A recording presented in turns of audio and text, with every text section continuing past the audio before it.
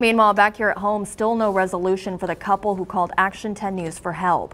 Orlando Becerra says he has been getting water bills for nearly $600 since October. When he reached out to the city, they were told it was a billing error, and yet he continues to get the very high bills. He says the city checked his meter and he was told there was no issue. So Becerra contacted Action 10 News.